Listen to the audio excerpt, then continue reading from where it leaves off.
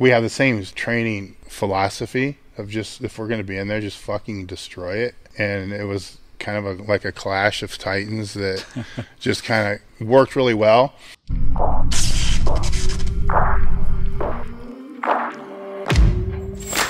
Dave and John, how did you guys meet each other, and when did you start training together? So whoever wants to start with I'll you. take that. John used to train at Westside for a short period of time, and one of his off seasons going back into the 90s, I believe. 95, 96. Actually, 94, 95. Can you talk about your time at Westside briefly there, John? Yeah.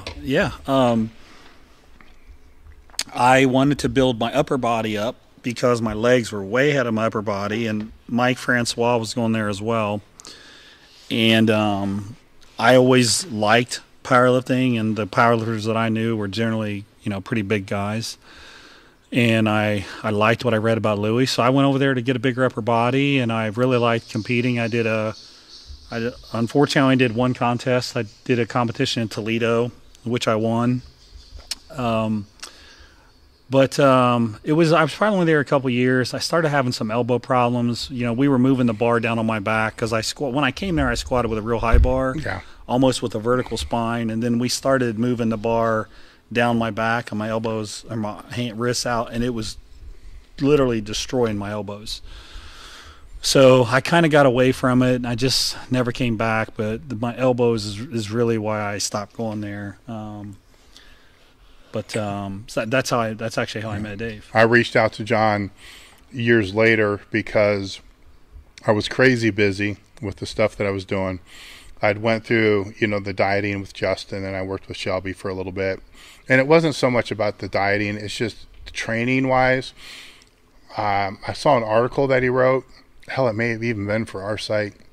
But I read some of it, and I really liked what he was saying because I don't want to say it resembled Westside, but there were things in there that made a lot of sense.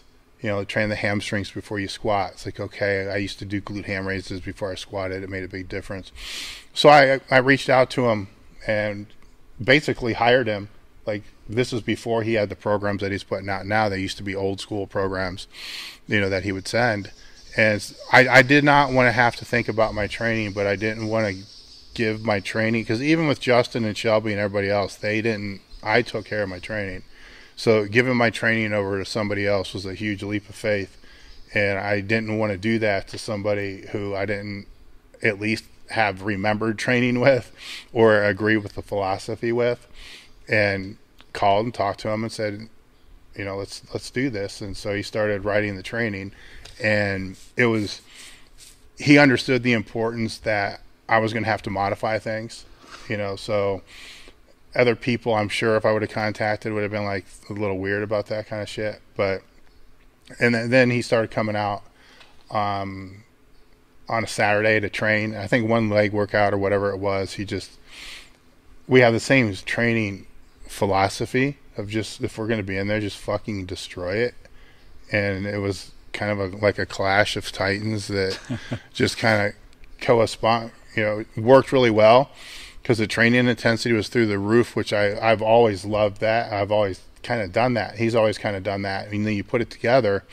And then for me, I find out, his backstory a little bit more, and that he wanted the pro card. And I'm like, I want to be a part of this journey somehow. Like, how can I be a part of this? Because this is cool. This is really kind of what bodybuilding is about. It's what powerlifting is about. It's not an underdog story. It's just, I know what it's like to try so hard to get something and miss, and then try and miss and try and miss. And while I'm not going to say I live vicariously through anybody, it was just really cool to be a part of that journey and seeing it happen. And from that, we developed a friendship. But also from that, he really pissed me off when he didn't retire, which after turning pro. But as I said it once before, I understand why. I understand the mentality behind that. But I still don't like that. But it worked out okay. What was the most memorable training session you guys had? Obviously the Baconator one. There's a lot. Well, the first thing that always comes to my mind, and I don't even know if it was really the hardest training session, but we had a cooler that we had full of ice packs. Yep. So we knew going in that we need to have an ice pack to put on our behind our necks, between sets, on our wrist, you know, on all our heat, you know, spots between sets, so we would be able to make it through the training. We didn't have a stroke and die. So we didn't die. Yeah. And so it was like we knew that there was a possibility that this could actually kill us. Yeah. So we probably didn't tell your wives that. Brought ice packs out with a cooler to. Oh yeah. So I mean there's a lot of other ones that, you know, there was one of them's on YouTube somewhere where I did a challenge set of deadlifts with the chains, and yeah. I passed out. He just like stepped over me and just started taking the weight off. Like that's how normal this was. It was just, okay, he's done. Let's just do the next set. Yeah. You know, and I remember smelling that puke. Oh yeah. Yeah. And it was the hard part for me was I had to go from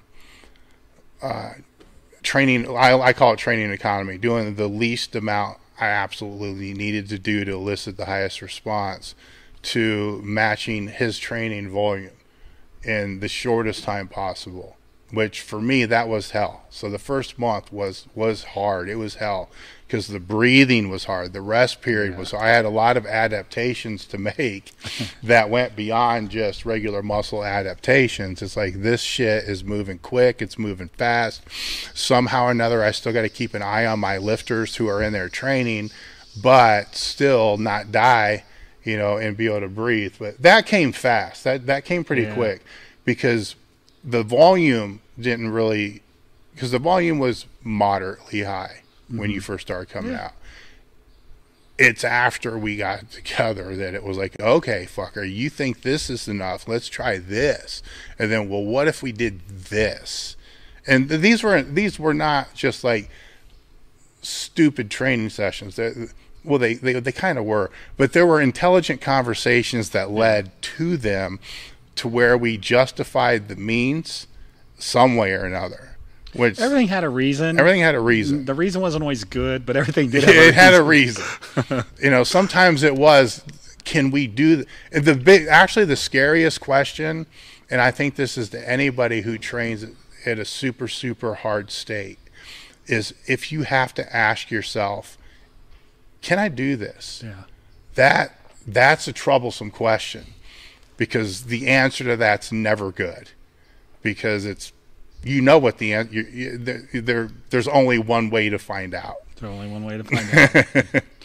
Yeah, we had that conversation before a lot of sets. Like, can it's we like, actually do this? Is this really? I don't know, man. There's only one way to find out. Like, is this really smart? I'm like, I don't know. You know, it's the other thing I remember is I had one leg session that, it was he wasn't there, so it was during the night, and it was, I think I almost killed myself. I actually think I may have had a stroke. But anyhow, him and his training partner and somebody else came out for the next session, and I'm explaining this, and I was explicitly told to never train my legs again by myself. So who told you that? He did. It was a hard rule. Yeah. And it was not a joke. It was like this, because it's worse at that time, and it's probably was the same for him. It's worse if you didn't have any regulation. Right. You had nobody else to guide yourself off of. Like, oh my God, he's about ready to die, so I got to be about close to that. If you don't have that, you just keep going. Yeah. And then it's not good, because you never think you did enough. And different mentality. Like, you know, I'm not saying it's the best mentality, but I don't regret it. I don't think if we pushed that hard, I don't think I ever would have progressed the way I did. Well, here's the justification of it is, during that time frame, it was over a few years, 2-3 years, many visitors came to visit you, clients of yours, friends of yours, almost all pro bodybuilders. Yeah. Almost all threw up or couldn't make it through the workout. Yeah. So, I mean, we're not talking amateurs that were just coming out, and these were the best of the best, and they weren't able to hang with what was a normal. And sometimes we took it down because we didn't know, because we didn't want to. Some of them were prep, you know, they were not that far out. Yeah. He didn't want to see him get hurt. So it's like, well, we need to dial it back. And I'm like, fuck that, dial it back shit. But we had to, you know. Now, given any of them, had they stayed for 6 weeks, 8 weeks, I think we would have been fucked. Yeah, probably. Because some of them were a lot stronger. Yeah, you know, we had some beasts stronger. coming through, Fucking man. Anton and Ken and were, Fuad. We had some beasts coming through. Strong.